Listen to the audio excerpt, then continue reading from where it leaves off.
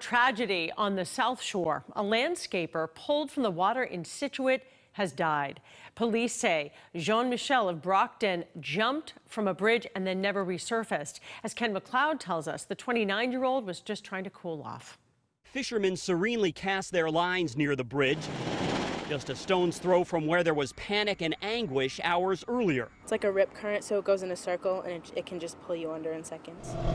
Nevaeh Dwyer was on the bridge where youngsters were doing what they often do on hot summer days, jumping into the cool water below. I mean, I wouldn't consider it dangerous. Young kids jump off that bridge all the time. But things took a tragic turn just before 2:30 when a pair of landscaping trucks pulled up and the three fellas on board decided to swim despite one's reservations. He was like, I don't know if I can beat the current, and he didn't.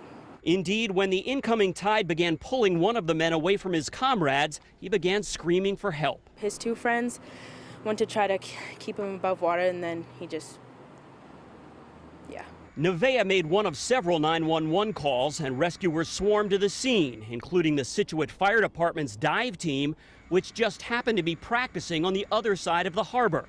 But the quick response didn't make a difference. His body was recovered about 90 minutes later. It's an awful start to the summer, and I think it's just going to go on from here. That was the bleak assessment from the town manager, noting the flurry of drownings in recent weeks. He says police are constantly shooing teen swimmers away from the bridge, but they come right back. Tidal current is certainly an issue, he says, but so is water temperature. The water's very cold this time of year.